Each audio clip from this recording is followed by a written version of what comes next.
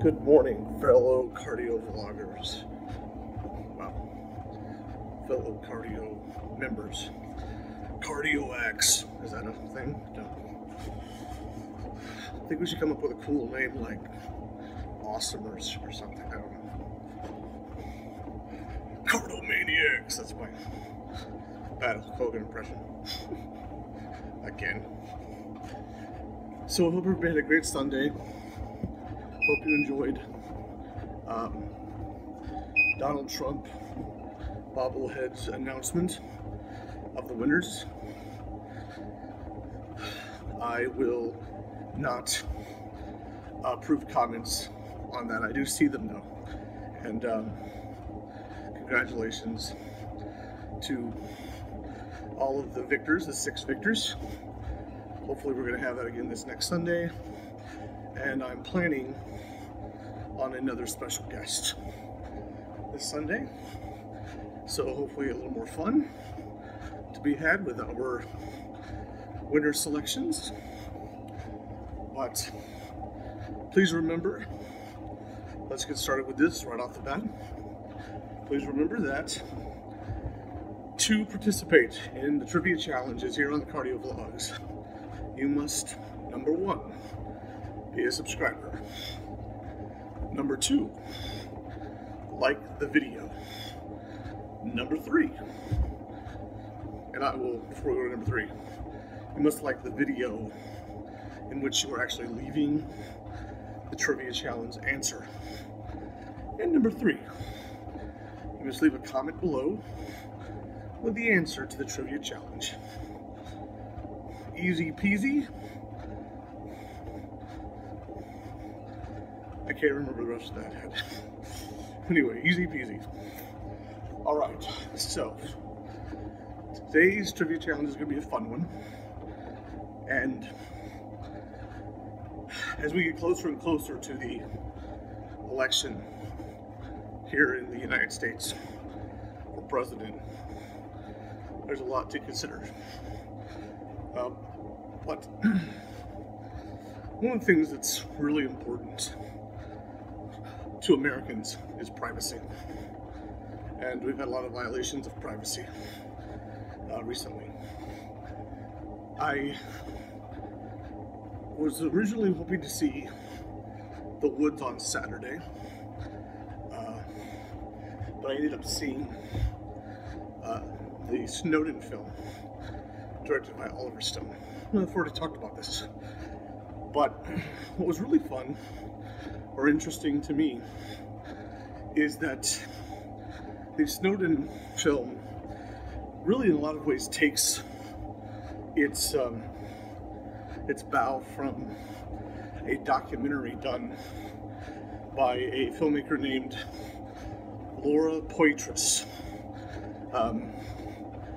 who shot a film called Citizen 4, which is how she was originally contacted by Edward Snowden, beginning this process of revealing that the NSA and the CIA had blanket ability to access all Americans, not just suspected terrorist threats or suspected affiliations to terrorists, but to all Americans, to access their emails, phones, all the like.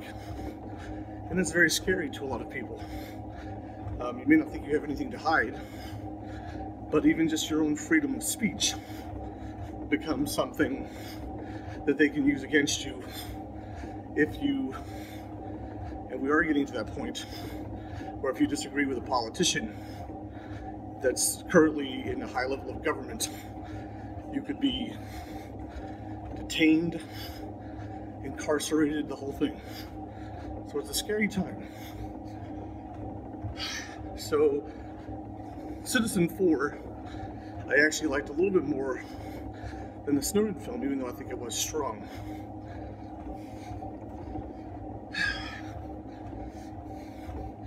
Thinking about doing a review for those, putting them up separately. I'm also thinking about doing another program called Word of the Day, where I sort of give one vocabulary word word a day, and synonyms and antonyms for it. So I haven't decided whether we're going to do that, but if I do it, I probably won't launch it until next year. But I think it would be a fun little show. It wouldn't be the same spirit as this one, but I think it would lead more people potentially to these vlogs that we do, and hopefully offer more knowledge and entertainment to people, which is my goal.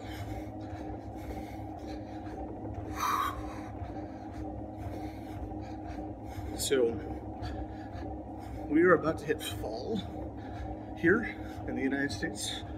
By that measure, it's supposed to be Thursday, but we still have 90-degree temperatures expected here through the end of the week. So it's going to be a little challenging temperature-wise for some of us.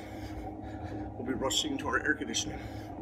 As a matter of fact, I've had a little bit of an issue with Amazon recently, because I've ordered some products through Amazon, and if you're not aware of this, Amazon is trying to become more self-sustaining, meaning that they don't use carriers like UPS or FedEx or the post office to deliver their packages, but instead they have their own warehouse and own delivery people. Well, here where I live, the delivery people they have selected are either lazy or incompetent, because they have not been delivering packages to people's doors. Instead, they have been dropping them by the mailroom near the office, not even telling the office personnel that they've left them there, and then they make off like a rabbit. And 2 days in a row, I've had notices from Amazon that say your package has arrived or was delivered and was left by the mailroom. But when I've gone to the office to find them, they weren't there. Which means one of two things.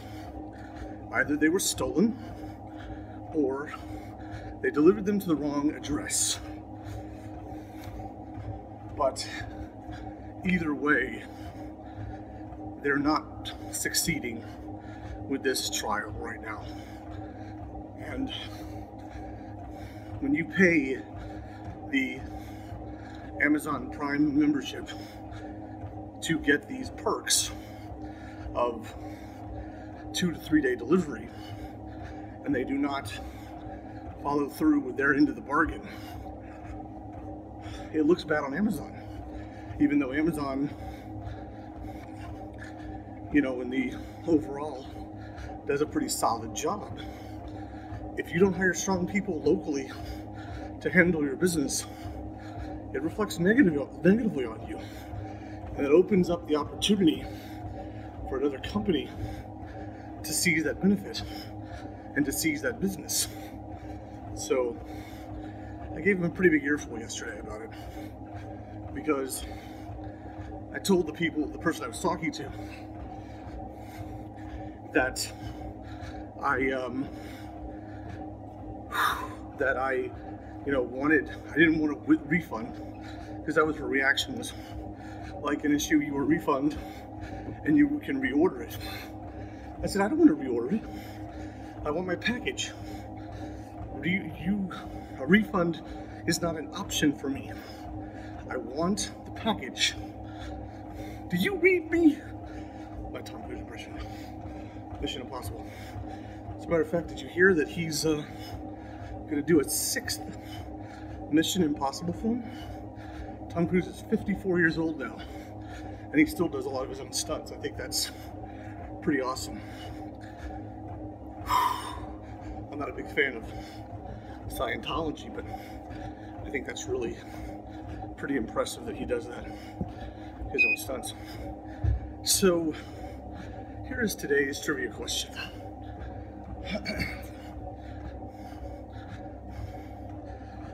Who discovered that Brazil and the West Indies were not the outer reaches of Asia, but were in fact a part of a new world? And how do we remember that person today?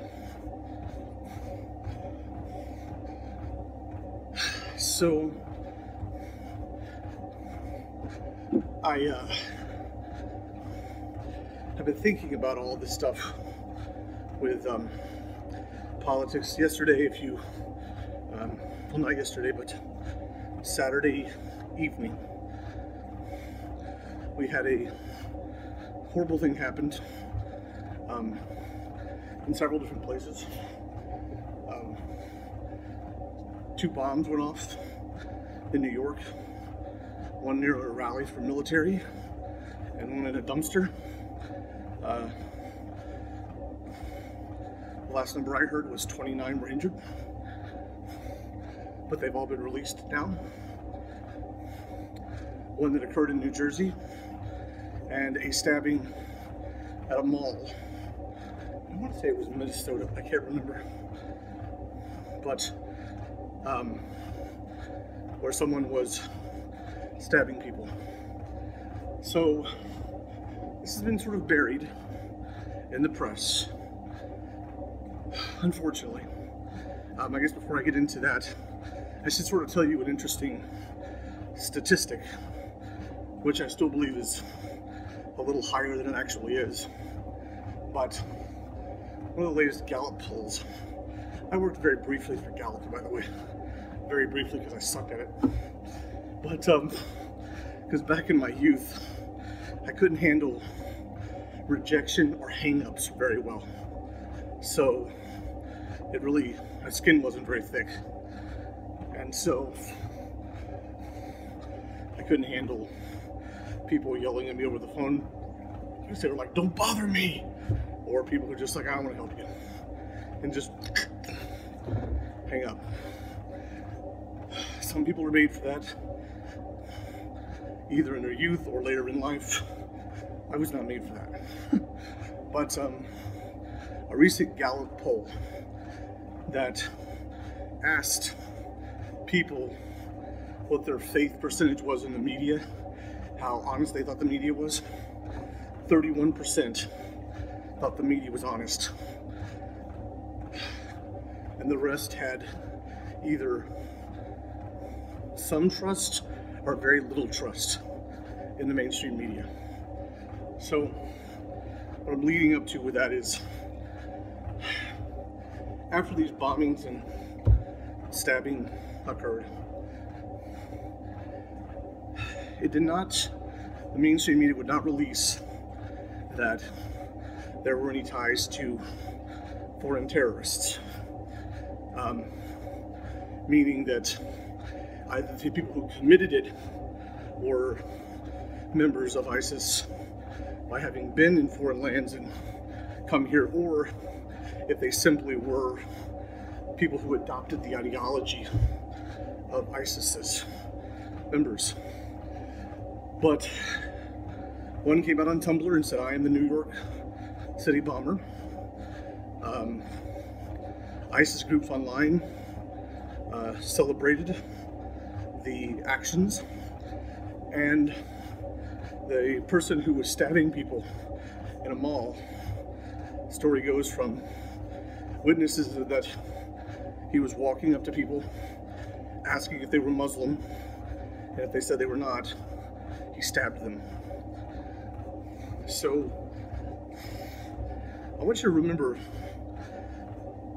that we talked about the significance of these things and what can happen from the president's perspective if he feels that there is civil or foreign wars breaking out. I want you to remember that. I also don't want you to turn to hate against people who are from different countries or people who are police officers, because there's good and bad in everyone. You just have to keep your eyes open and not believe everything that you hear from the mainstream. Here's another good example. ABC did a live coverage of Hillary Clinton answering questions about what happened in New York. And she said that she had been briefed on the bombings in New York.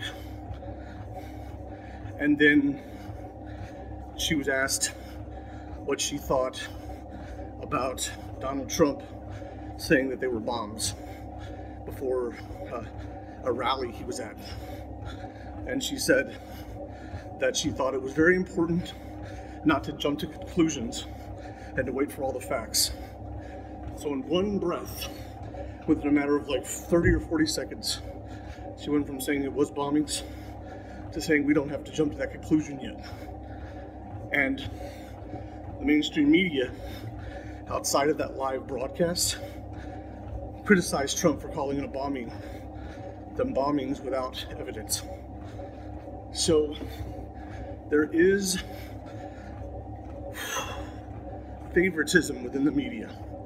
So in other words, if you want to decide if Donald Trump is a racist or a bigot or a xenophobe or whatever, at least do the research on your own.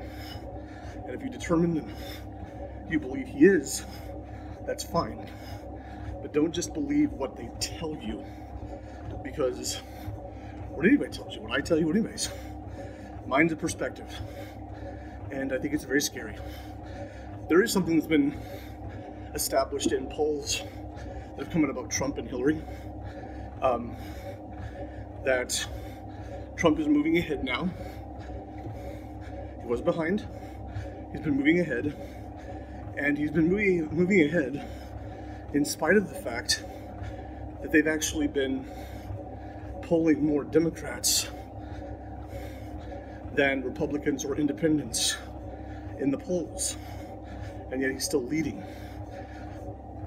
which brings major newspapers like the New York Times, Washington Post, who has a thing on their front page sometimes that says the likelihood of Hillary winning was 95%, 87%, and it keeps going down. And there is a very solid likelihood that if Trump handles the debates well, that he will have so much dominance. The LA Times, in fact, said that Trump has moved ahead with African American supporters. He was at one point at 3%, and now by polling, and remember, polling is only a representation of the population in an area. It's not everyone. It's usually, well, there's a variety of options, but anywhere from 100 up is usually how they poll to make their decisions. And he's gone from 3% up to almost 20%. So he's definitely gaining support. Here where I live, yesterday, there were 2 Latino rallies, or hosted by Latino groups, rallies hosted by Latino groups that support Trump. So he is gaining. And I guess what I want you to do more than anything, what I would encourage you to do, and hope you will do in making your decisions, whether you're of age to vote now or not, is to go and research information. So if someone says Donald Trump is a xenophobe, Go look up and find out why he's considered a xenophobe.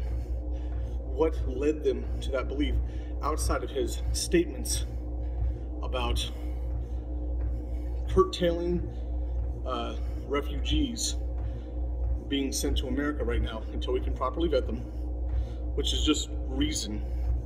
That's not against a race of people. That's saying we need to make sure that we're not getting those who mean us more harm or building a wall. So you understand, in Mexico, at the border, people can walk across the border of Mexico into the United States and not have any. There are some that are deported, but it's like 0.5%. And if you walk across from the United States into Mexico, they will tell you to turn around and leave, because they have more control of their side of the border than we are holding. And that's dangerous. There's a quote from Reagan that said, "A country without borders is not a country," and it's true. It's not that we shouldn't have more people in here. I do believe personally that we need to suspend immigration indefinitely right now until we get a higher level of, we assimilate the people who've come here in whatever way, and make sure that they become a part of the country, that they become taxpayers, that people are working, that there's not such heavy welfare going on right now, and that people are active members of society, really pursuing what the point of this country is, which is you can do whatever you want, you have that freedom to grow as long as you don't hurt others. So I do believe immigration should be suspended, but it's not against people because of their ethnicity. It's because our country is overwhelmed and a third of our population is out of work. That's not, that puts so much pressure, especially when that other 2/3 that is working in some kind of a dynamic, so many of them are not making that much money. And when they start to raise interest rates, they're going to skyrocket. And inflation is going to cause a lot of people who have homes and variable rates to lose their homes, because their payments are right now like $400 or $500. If the interest rates jump, you're going to see their bills being like $1,200 versus $400 in a matter of maybe 2 years. And you're going to see a lot of recession hit again. It's going to be pretty bad for our country, and more people coming in is just going to make it that much harder on us. So we need to stop now, freeze now, and let everybody become associated and start to coexist together. So here's today's answer, because of this the person is Amerigo Vespucci. He was the discoverer who found that out. We remember him today because the United States of America, America itself, is a derivative of the Latin word Amerigus, which goes back to Amerigo's first name. So he is actually very clearly remembered within our history by that. It's almost a bow to him. So many people think it was Columbus, or even, what was his name? I can't remember what his original name was. There was another voyager, the name escapes me right now, but there was another voyager who has actually been attributed with finding the United States, or what we call America now. But remember, America was originally 13 colonies along the Atlantic border. That's where it started, and then it grew out from there to what we know today. It didn't just start with we had all this area. It started along the Atlantic Ocean coast and in that area, and just grew out from 13 colonies. That's why the original flag had 13 stars on it in a circle. All right, so thanks so much for watching. Hope you got some cardio in. I'm glad I got to do this with you. Thanks so much for being there and tuning in. Please remember to subscribe, like, leave a comment, and hey, help us out. Share the video. Get more people involved. Tell your friends. Why not? Hey, if you don't want to share video, rewards with your friends, I don't know, man. You might as well help your friends out. Eventually it grows, and if they find out without you telling them, then they're like, why didn't you tell me about that before? Help your friends now. Tell them about it. All right, thanks so much. Be well. Have a wonderful day.